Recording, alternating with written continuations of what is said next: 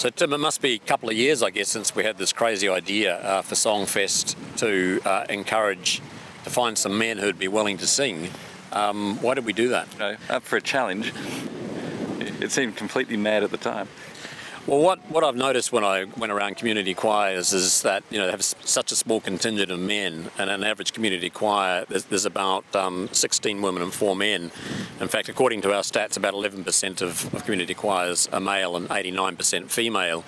So when we thought about how we could attract more men to singing, we first had to figure out, well, where are these men? And I think you did that really well. And I think we came here because these men sheds are popping up all over the place. There is now more than, I think, something like 2,000 men sheds in Australia, which is an incredible thing. They only started in the year 2000, and I think we've got a couple of hundred here in WA, and quite a few of those around the metropolitan Perth. So you and I went and visited quite a number of those sheds. Yes, and we've learnt a lot.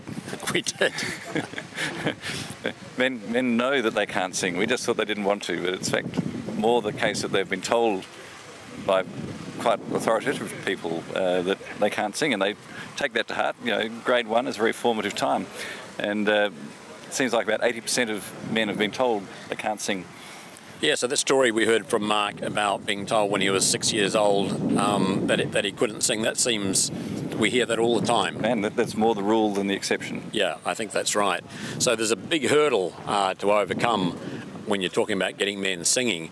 But when we got the men in the sheds, you know, who were just having their morning tea, to stand up and make a noise, they did do that. Yep. And if you make it not about singing so much as making sound, that changes the relationship. I mean, I guess one of the main things I think we've learnt is that if you want to do something harder with men than get them to sing, it would be to get them to dance. So you don't want to talk about singing, you have to come up with ways of it just being vocalising together, and then they're prepared to step into that space. The really interesting thing is it doesn't take more than a minute for them to actually realise that they're singing, which is a bit of an awkward moment there where they can't keep up the facade any longer. But you know, it's hard to get them over that threshold, having realised that they can actually make a sound that would be accepted as singing. Keep them singing. Yeah, there was a tremendous response towards making a noise, but then when the decision time was made to come back and try that again, that's when reality kicks in, and those old memories and so on, and the fears and doubts and decades of repression, I would trauma. say. Yeah, trauma is not a bad word, Tim. I think there is trauma, because I've been astonished at the detail that these men can recount about exactly what they were told and when and who by. Yeah, and so it's a big hurdle to overcome. And I think while we've learnt a lot, there's still much more for us to learn about how to make it easier for men to step through that door and let themselves give it a go. And so I think one of the main learnings that's come to me is that men have this idea they have to sing well, and we've got a completely unrealistic expectation of what it means to sing. It's the voice, or it's, you know, Dean Martin, or it's someone who's recorded.